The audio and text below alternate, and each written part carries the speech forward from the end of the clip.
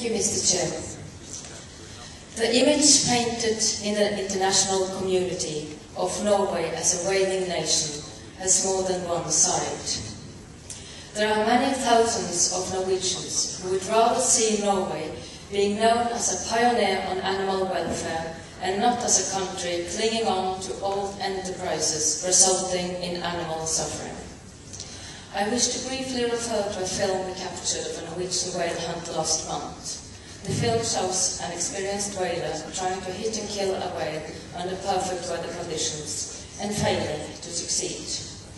We have consulted with external veterinarians, and based on the footage, the most likely scenario is that the whale was indeed struck and lost.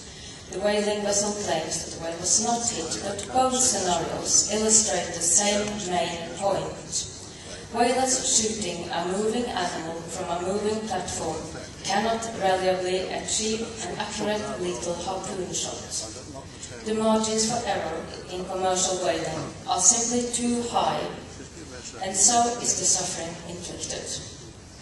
The Norwegian government refuses to collect welfare data requested by the IWC, but the most recent data from 2003 shows that 20% of whales may take several minutes or more to die.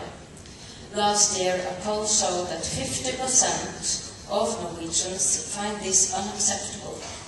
In fact, more than a third of Norwegians agree that Norwegian whaling should be phased out due to welfare concerns.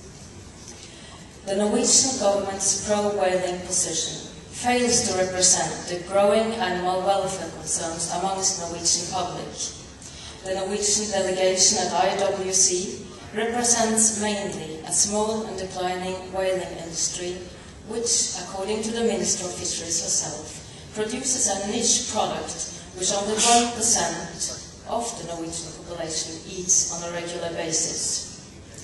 In the whalers' own words, both the interest in catching whales and in selling whale meat has decreased continuously the last years.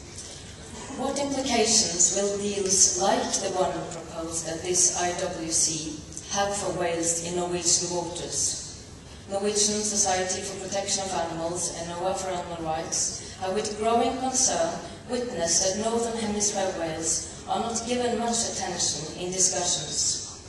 Despite the fragile nature of the whaling industry's economy, some Norwegian politicians talk about expanding and strengthening the whaling industry, the need to develop new products with possible governmental subsidies, and how to expand markets and potentially take new species. A perceived stamp of approval from the IWC would create an ideal environment for this development to take place. Headlines in Norwegian news on Monday read, IWC may open for commercial whaling. Does the IWC want a stronger and bigger commercial whaling industry? If not, there are good reasons to be critical to any deal which could legitimize and reinvigorate this cruel, outdated and unnecessary practice. Thank you.